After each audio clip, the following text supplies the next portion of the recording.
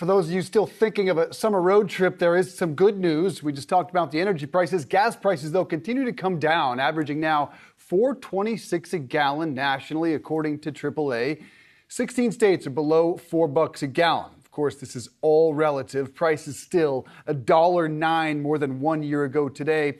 And Shauna, a lot of this you view through a political perspective as we approach the midterms. And look, I don't know about the average consumer. I am still stunned every time I fill up and feel that pain. What will the messaging be for Democrats ahead of the midterms? They will certainly try to sell that we have come way back.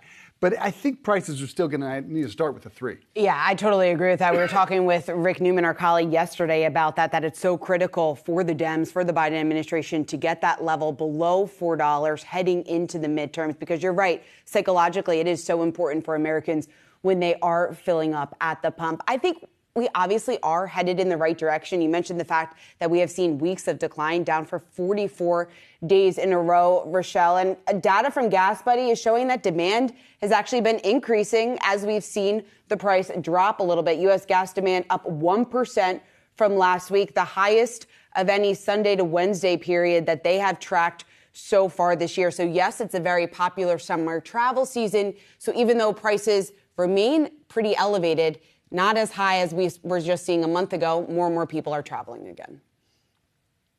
And you have to think that when people see the gas prices, because that was really what was weighing on things like consumer sentiment. If you have to put so much more money in your car, that makes you have to spend less money on other essentials. So perhaps we might see that reflected in the consumer. If they're feeling like they can still spend on their gas, but not as much as they did, it might make them wonder, okay, where else can I perhaps afford to splurge a little bit if these prices continue to go down? Welcome relief, though, for all drivers, I'm sure.